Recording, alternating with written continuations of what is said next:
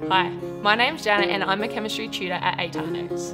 Today I'm going to be discussing with you the graphs of endothermic and exothermic reactions. The basis of endothermic and exothermic reactions is enthalpy change. Enthalpy, also known as the heat content, is the total amount of energy in a system. A system merely just means the chemical reaction. Often in Year 12, you will see different graphs for endothermic and exothermic reactions known as energy profiles. An endothermic reaction energy profile looks like this. You will have two axes. The top one will represent H, or enthalpy, the total energy of the system. The bottom one will generally represent time. Now, endothermic reactions have a shape like this. This line here is our reactants. And this line here is our products. Now, if H represents enthalpy, you can see that our reactions at the start have a lower enthalpy than the products at the top, meaning that the reactants have less total energy than the products.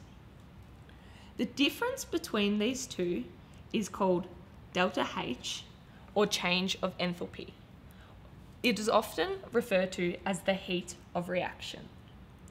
For an endothermic reaction, the change in H, or change in enthalpy, will be a positive value, as the system has absorbed energy from the surroundings. Now, the graph of an exothermic reaction is slightly different. Again, we have the same axes, but the shape looks like this. Here you can see that the reactants have a greater enthalpy or greater total energy than the products.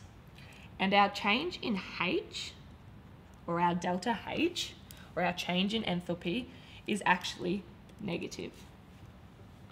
So in summary, in an endothermic reaction, the reactants have less energy than the products, and the change in H is positive. In an exothermic reaction, the reactants have more energy than the products, and the delta H is negative. Thanks for watching today, and good luck for the rest of your chemistry studies.